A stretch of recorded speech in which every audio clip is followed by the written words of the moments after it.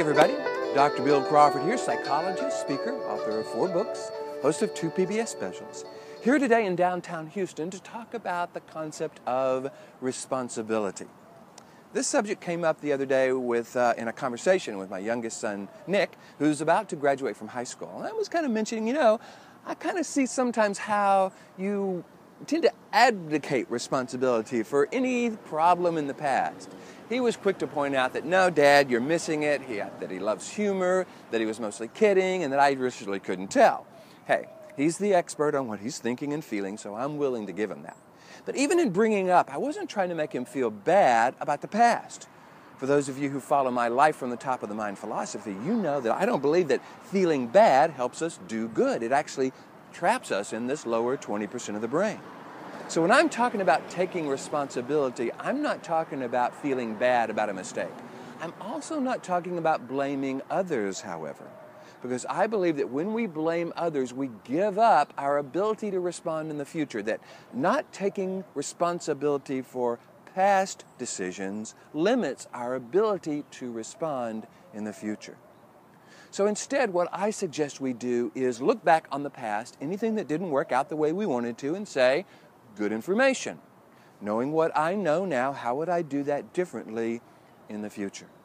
Because that engages that upper 80% of the brain. It helps us begin to create plans and images of how we want to be, who we want to be, what we would teach to someone we love. Now, just know that I'm not trying to talk about the past in terms of when we were kids, like we were supposed to take responsibility for something that happened to us then. I'm talking about decisions we made, purposeful decisions as adults that just didn't work out the way we wanted them to. At the time, it seemed like maybe the best thing to do. Now we have new information. And we can take that information and use it to make plans for the future.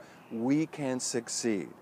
When we're forced to remember the pain of the past, we're trapped in the part of the brain that just remembers pain and tries to avoid what we're talking about.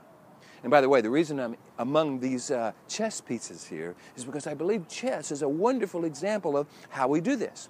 When we make a move in chess that doesn't work out, we don't go, it's your fault. We go, okay, good information. We file that away. And that's why when we play chess, or pretty much any game, we get better and better and better because we take that good information into the future. I'm encouraging us to do that in life. Take responsibility so that you can have the ability to respond. It's not about blame. It's not about shame. It's not about beating ourselves up or blaming it on others. It's about looking at the past as good information so that we can take that information into the future. I hope you found this valuable. Try to keep these videos short. Here's to you bringing more clarity, confidence, creativity to everything you do, and I look forward to seeing you in the next video.